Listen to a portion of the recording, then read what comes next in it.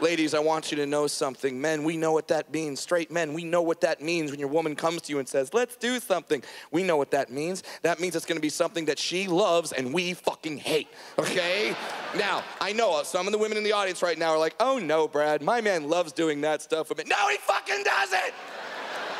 He doesn't! No man's ever woken up with a free Saturday and thought to himself, sweet, flea market. That's never happened. And I know this, because I had a weekend off not too long ago, and I never get weekends off. I'm always working, always traveling. So when I get a weekend off, I like to do nothing, stay at home, watch TV, pet my dog. That's what I like to do. So I'm doing that, and then my wife comes in the room and goes, okay, I've been talking with Carol. Fuck!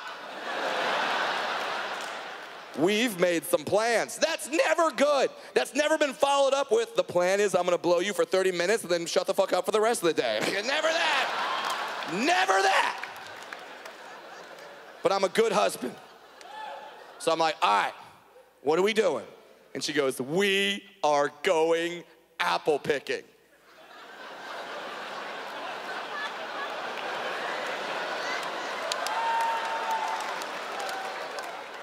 You want to take your midget husband's